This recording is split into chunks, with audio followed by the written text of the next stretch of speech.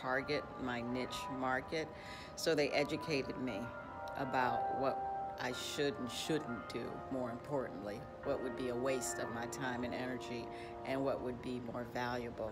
The other way they exceeded my expectations is they continue to drag me into the age of social media.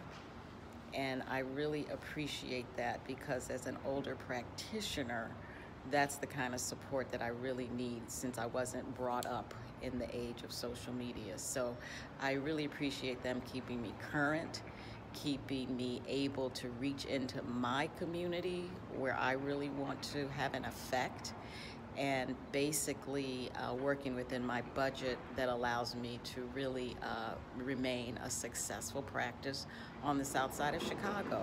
So I greatly appreciate Grace and her staff.